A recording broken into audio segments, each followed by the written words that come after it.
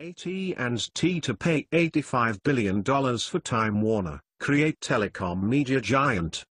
AT&T Incorporated, T.N., said on Saturday it agreed to buy Time Warner Incorporated, TWX.N, for $85.4 billion, the boldest move yet by a telecommunications company to acquire content to stream over its network to attract a growing number of online viewers.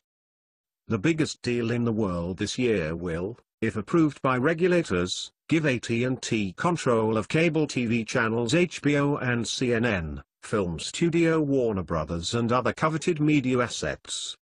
The tie-up will likely face intense scrutiny by U.S. antitrust enforcers worried that AT&T might try to limit distribution of Time Warner material.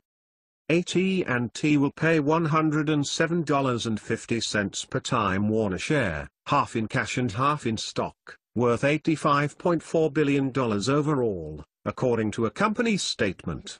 AT&T said it expected to close the deal by the end of 2017.